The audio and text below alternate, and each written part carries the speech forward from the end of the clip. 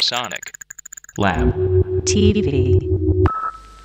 In the latest upgrade to Apple's flagship DAW product, digital audio workstation, that is Logic Pro, or Logic Pro 9 as it's now called, we've seen the introduction of FlexTime. Now, FlexTime is something that's been missing from the Apple product for quite some time, and what it does is bring dynamic time stretching and manipulation of audio onto the timeline that we can use for creative purposes. We've seen this in applications such as Pro Tools and Ableton Live and other DAWs for quite some time, so this is a great new addition. Logic Pro 9 is actually one element of the Logic Studio package. This is it here, lovely box.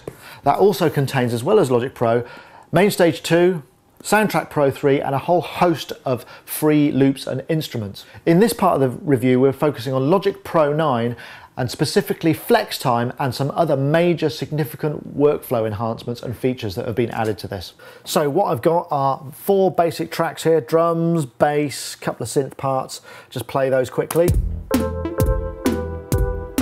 Not very inspiring, bit flat. What I'm not using the inbuilt instruments, and there's no reason for that other than these are just what happened to come up first. So I've got Waldorf Attack on the drums, which is a nice analog drum synthesizer, and then 3 instances of Sonic Charge Synplant, which is a really funky and sort of low DSP synthesizer. So what I'm going to do is I'm going to go and get some drum tracks that I happen to have on my hard drive, import them into this session and see whether or not I can spice it up a bit. These drums have nothing to do with this piece of music.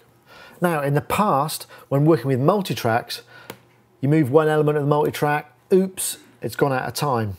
That's a bit of a problem because then all the phase between the microphones, particularly with drums and what have you, will be all shot to pieces and it'll sound terrible. Now, we've had groups for a while within Logic which enable us to link channels and to some extent objects together on the arrange page, but it's never really been tight enough to use for multi-track editing. Now, if I just go to my mix window, I've got all my tracks, my drum tracks selected here. I'm going to add them to a group that I've already created called drums, just to save a bit of time. Now, if I go to the drum settings, open group settings, there's now this extra switch here called phase locked audio, and that's brilliant because that means all of the objects in that group are now locked together, phase accurately, perfect for editing multi-tracks. So now let's find a couple of bars and loop them up. Give them a quick play. Now what I'm going to do is I'm going to bus all of those to a second bus, and I've got this audio damage combinat, which is a kind of multi-band filter distortion, really kind of quite horrid but very characterful. Add that across it and a little bit of reverb, and let's just take a listen to that.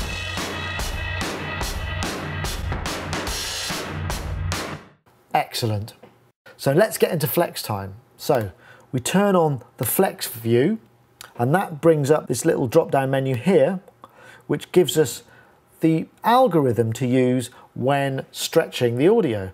I'm told by reading the manual that slicing is the best way to do it for beats, and as you can see what it's done is it's marked out all the transients. So now what we do is we just zoom right in and we have a look and make sure that these transients are matching up to the grid. So that just enables us to snap all of the beats. Right, so first of all let's just put a warp marker here. That's slightly out, so what I'm doing now is I'm moving it to be exactly on 2. And you see it's lining it all up and those are all locked. So now we go to beat 3, that's ever so slightly out, and so on and so forth. So I can go through this whole track lining up the main beats. Now listen. Right, okay, there's one other instance there, and that is the bass drum fill, which what I'm going to do is I'm just going to drop down my beats here so I can see the MIDI event, and I can see that I want to line it up here. So much better. So now we've got everything lined up. Just zoom out again. We can switch off Flex View. Just looks normal once again. We can copy the whole block, and once again if you look here you've got all the markers are copied with it, so I'll take that back out. Switch on all other tracks. Now the thing is I actually preferred this track at the original tempo, but I can just change that quite easily. Just take it back down to 130. No problem. Let's go down to 111 and see what that's at, 110.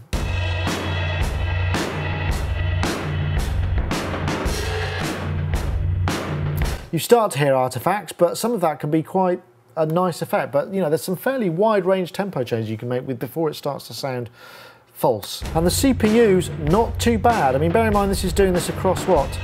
2, 4, 6, 8 tracks of drums. Not bad. So that's a quick look at flex time. As you can see, it's really, really handy, not only for multi-tracks, but you can also use it on individual tracks like vocals for remixing, just moving phrases around. Very powerful. There are also quite a few workflow enhancements. So let's just take a look at a couple of those.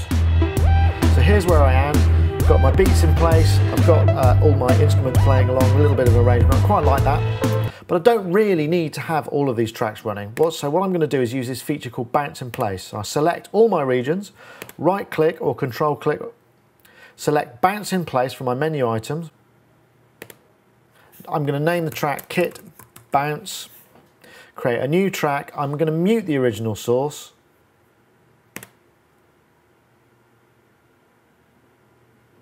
So now my original tracks are muted and I've got a bounce down of my drum kit, unaffected in this case because I was bussing it. Easy to fix, just send that stereo mix back to my effects bus. Sorted. So here's a really useful feature. Previously, if you wanted to create EXS24 sampler instruments from objects on the arrange page, it was a bit of a nightmare. So with this new convert to sampler function, there's a great new feature, and you can do this in two ways. Control click brings up the contextual menu, and I can convert to new sampler track. This brings up the dialog box, I'll call this Kit MIDI, and gives me two options. I can create individual slices or samples in the EXS instrument via regions or transient markers. Now, I'll just cancel that a minute. I tried to use the transient markers, but it didn't actually seem to work. Even though I can switch on the transient markers and remove the ones I don't want, it still seemed to add all of the transient markers, and I ended up with lots of little funny slices. So the way I'm going to do it is I'm just going to cut it into individual beats. And now what I'm going to do is there's a couple of little pickups in there, so I'm just going to grab those and turn them into individual slices as well. Now select all of them, so convert to new sampler track. I'm going to use regions, so that should give me 1, 2, 3, 4, 5, 6, 7, 8, 9, 10 slices. Kit MIDI, click OK.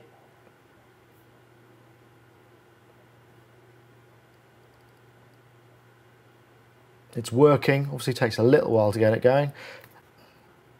And now I've got my MIDI instrument, as well as slices, all sequenced up nicely. So if I want to change anything, do a bit of this, let's see. No problem. Now that would have ordinarily taken a very long time. There do seem to be a couple of bugs in this, but still having that feature is a real godsend for some people, particularly if you're taking the stuff you're working on in the studio out on the road.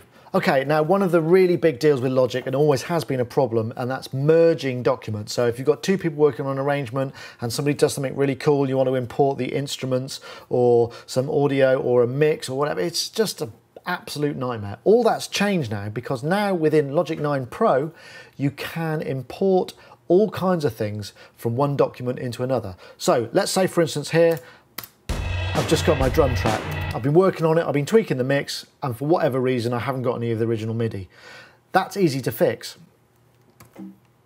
Now I just go to my File menu, go to Import, select the song that I know has the MIDI in it, hit Import, and now here, opens up this browser, and it shows me all the kind of settings that I can import from that document. So I've got global settings, I've got audio, I've got instruments, I've got auxiliaries or buses, I've got I/O setup, I've got the MIDI. What I'm actually going to do is choose instruments in this case. I'm going to select all of the instruments. I want the content, so that includes the actual MIDI. I'm also going to may as well just have the IOs. There's no sends and no automation. Now I'm just going to add this to my arrangement. Just close this window. And there it is, it's just been brought in. Let me play that. Absolutely brilliant. So there's one last thing I want to show you, and that is quick swipe comping, and that's great for taking multiple takes of, say, a vocal, selecting the best bits, and then comping them into one master track. So I'm just going to grab my mic here and do a bit of recording. But don't worry, I'm not going to sing. 1, 2, 3, 4. Right, so here's my take folder. If I flip this open, you can see all my active takes in there. Now, what I'm going to do is activate quick swipe comping. I can do that either via the menu item or via this little icon here. Now I can choose the 2 from take 2, the 1 from take 1, the 3 from take 3, and the 4 from take 4, and that's represented up here in the master track here. 1, 2, 3, 4. So there's my comp. I can duplicate that comp and make some tweaks and have alternative comps if I want. But then once I've got the comp I'm happy with, I'm going to export active comp to a new track.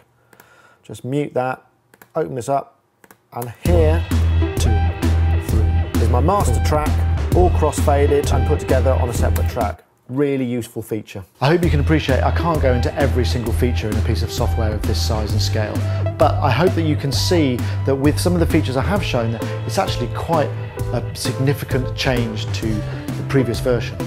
Pricing, it is a paid upgrade, and pricing is as follows. Logic Pro 9 as an upgrade is 159 UK pounds or 199 US dollars. For the full version, it's 399 pounds or $499. Actually, I think really when you consider all the stuff you get for your money, it's still not a bad deal, even if you're starting from the bottom, buying it for the first time. As well as what we've looked at, there's a whole bunch of stuff with a guitarist, there's Soundtracks Pro, there's also Main Stage 2 for playing out live. We'll look at some of that in future episodes. In the meantime, take it easy.